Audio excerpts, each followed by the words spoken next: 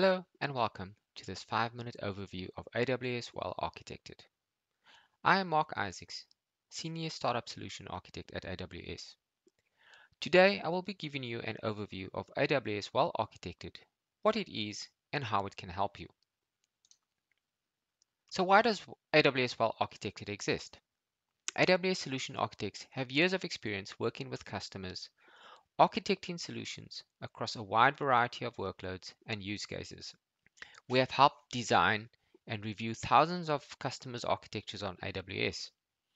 From this experience, we have helped customers identify best practices and core strategies to help them understand the pros and cons of decisions they make while building systems on AWS. AWS Well-Architected helps cloud architects build secure, high-performing, resilient, and efficient infrastructure for their applications and workloads. It is more than a tool. Well-Architected is a mechanism for your cloud journey. It allows you to learn the strategies and best practices for architecting in the cloud, measure your architecture against best practices using the Well-Architected tool, and improve architectures by addressing any high-risk issues identified. As a startup, you want to minimize the risk of one-way decisions early in your design process. It helps you better gauge the state of your architecture and create improvement roadmaps to incorporate into your plans. The well-architected framework provides a set of questions and design principles across 5 pillars. The 5 pillars forms the foundation for building well-architected solutions or workloads on AWS. Let's look at what these 5 pillars are. When you incorporate these pillars, it will help you produce stable and efficient systems, allowing you to focus on functional requirements. The operational excellence pillar focuses on running and monitoring systems to deliver business value and continue improving processes and procedures. Key topics include automating changes, responding to events, and defining standards to manage your daily operations. The security pillar focuses on protecting information and systems. Key topics include confidentiality and integrity of data, identifying and managing who can do what with privilege management, protecting systems, and establishing controls to detect security events. The reliability pillar focuses on ensuring a workload performs its intended function correctly and consistently when it's expected to. A resilient workload quickly recovers from failures to meet business and customer demand. Key topics include distributed system design, recovery planning, and how to handle change.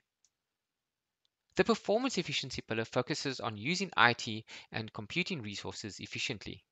Key topics include selecting the right resource types and sizes based on workload requirements, monitoring performance, and making informed decisions to maintain efficiency as business needs evolve. The cost optimization pillar focuses on avoiding unnecessary costs. Key topics include understanding and controlling where money is being spent, selecting the most appropriate and right number of resource types, analyzing spend over time, and scaling to meet business needs without overspending. The AWS Well-Architected lenses extend the guidance offered by AWS Well-Architected to specific industry and technology domains, such as serverless applications, foundational technical review, and SaaS lenses are offered within the Well-Architected tool. To fully evaluate your workloads, use applicable lenses together with the AWS Well-Architected Framework and the 5 pillars. We use the Well-Architected tool in the console when executing the Well-Architected process on a selected workload. All details are stored securely in your AWS account.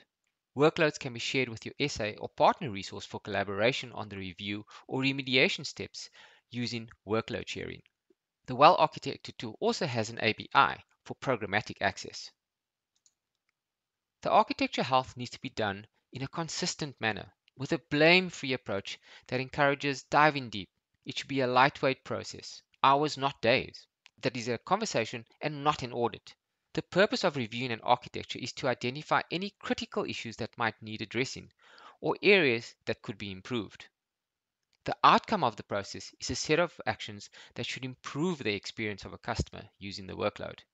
As always, the earlier you do this in your cloud journey, the more you improve your chances of success and limit technical debt.